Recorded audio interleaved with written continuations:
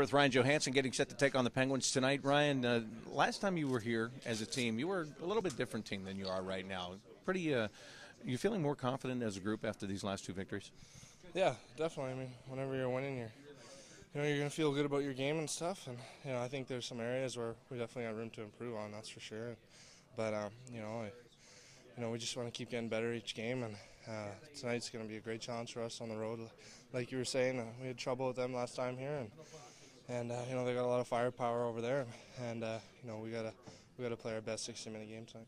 What's going to be the key to playing your game, just like you did against Minnesota the other night, and not getting sucked into the style of game that they play, which is that wide-open run and gun? Yeah, we just got to stick to the game plan and stay focused, and make sure everybody's on the same page. And if we're doing that, and if everybody's doing their job, we'll be successful. And we have a lot of firepower in here too, and if we match the work ethic and all that stuff, we'll be fine. So.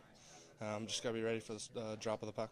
They do have some injuries on the back end right now. How much are you hoping to exploit some of that, especially you and your line, the way you guys have been playing? Yeah, definitely. Our offensive guys, are going to be looking to have a good night in their zone and try and create as much havoc and chances as possible.